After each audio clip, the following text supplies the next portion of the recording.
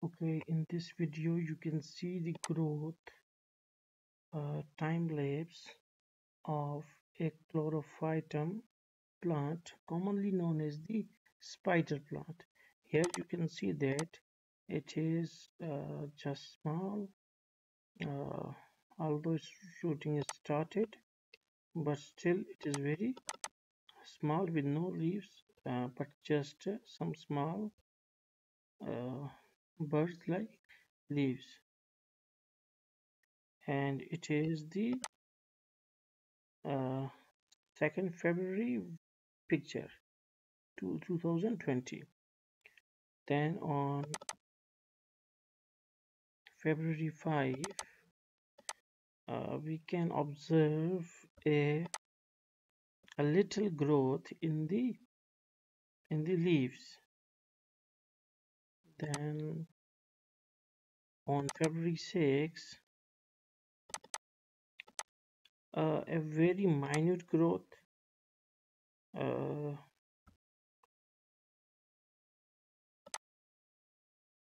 in order to detect its growth is very difficult in one day. After one day, that is on 7th of February, this one. Now in this you can see that one of its leaf is growing, so we can see that. Then on February uh, then on February 10, 2020, yeah, the same, but we can observe some simple and small growth. Then on February 12, we can not detect some noticeable growth, but still as the time is passing it is growing. So on February 16, yeah, now there is the growth in the second leaf. Yes, and on February 19 now we can say that it is growing. We can detect some bit growth in the spider plant now on February 21. Two leaves are like are turning some bit big, and one is emerging just in between the two leaves.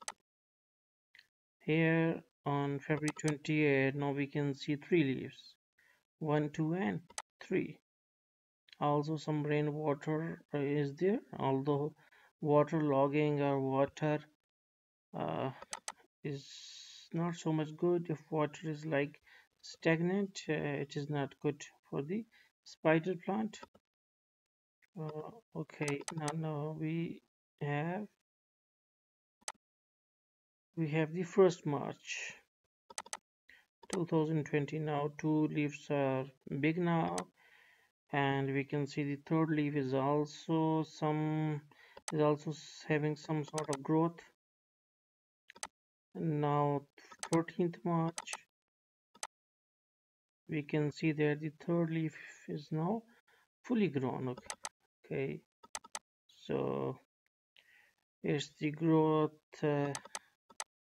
observation for 1 month for the spider plant. So thanks for watching.